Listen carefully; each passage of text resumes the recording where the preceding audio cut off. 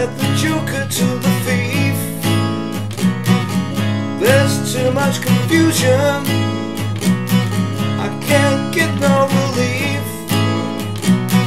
A businessman, they drink my wine, a plowman dig my earth.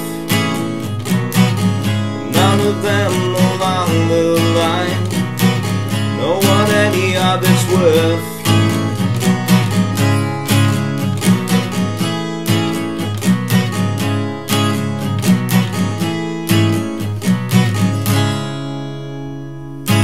How's it going, folks? This is Wayne Hart, back with another lesson, and today we're looking at an old classic. We've got Bob Dylan's version of All Along the Watchtower. Nice easy way to play it, sort of a capoed up version.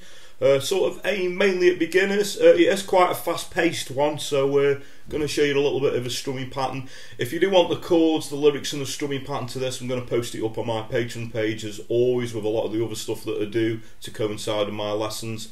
So for as little as a couple of quid a month you can get access to all that. So I'm going to put a little link to that in the description below. Also, thanks for the continued support. Thanks to everyone who's subscribed and continues to do so.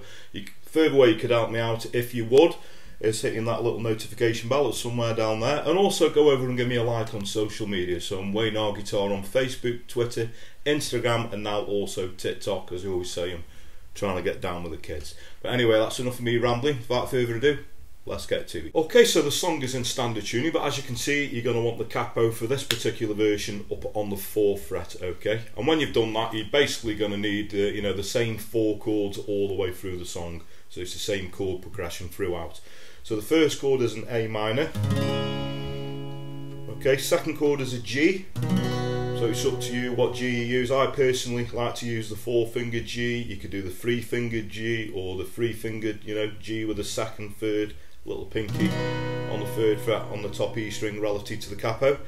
The next chord is an F major 7. So I play an F major 7 with a C bass in. So all as that would be, if you're not familiar with that, take a regular F major 7, move your 3rd finger to the 3rd fret relative to the capo on the A string, little pinky, 3rd fret on the D string. You just get a meteor sounding F chord with that C bass in. Sounds really nice. Okay, and then the last chord we're going to go back to the G again. So in its basic form, so you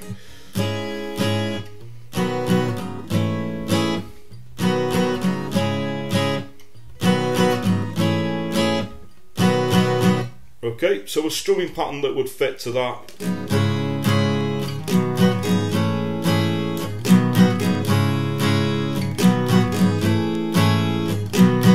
Okay, so on the A minor we do a down, down, down, and when we hit the G, up, down, up. So down, down, down, up, down, up. And then we do on the same, the F to the G.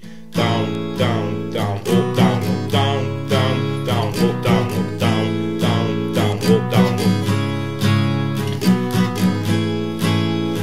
And it's keeping that consistent all the way through the song. There must be some way out of here, said the joker to the thief. There's too much confusion, I can't get no relief. Businessmen, they drink my wine, the plowman dig my earth. None of them along the line know what any of it's worth. Okay, and that will carry on throughout the song. So like I say, sort of ideal beginner song. Obviously not as effective as the Hendrix version, but I think the original version, real big fan of the early Dylan stuff. And if you can play a harmonica as well, obviously adding the harmonica in between the breaks would be really effective as well. So there we go, hope you dig that. That's pretty much all you're going to need.